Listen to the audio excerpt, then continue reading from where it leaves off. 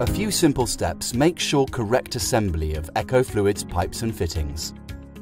If you need to shorten the pipe, after the cutting, remember to use the internal chamfer to not leave some scraps.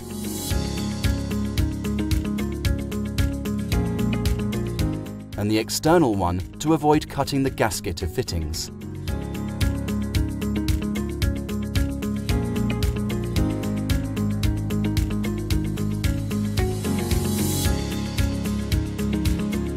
Making sure to mark the pipe, so you will know when it is completely into the fitting. To improve the assembly, you can lubricate the pipe with just soap and water. Untightening the nut. Make sure to check the horizontal axis of the fitting so not to compromise the correct functioning of the tightening ring. Complete the tightening of the nut using a key, but stop as soon as the pipe starts to turn, so the ring can do its job by scratching the pipe. By gradually putting the system under pressure, the ring tightens and cuts into the pipe, and the fitting cannot slip off.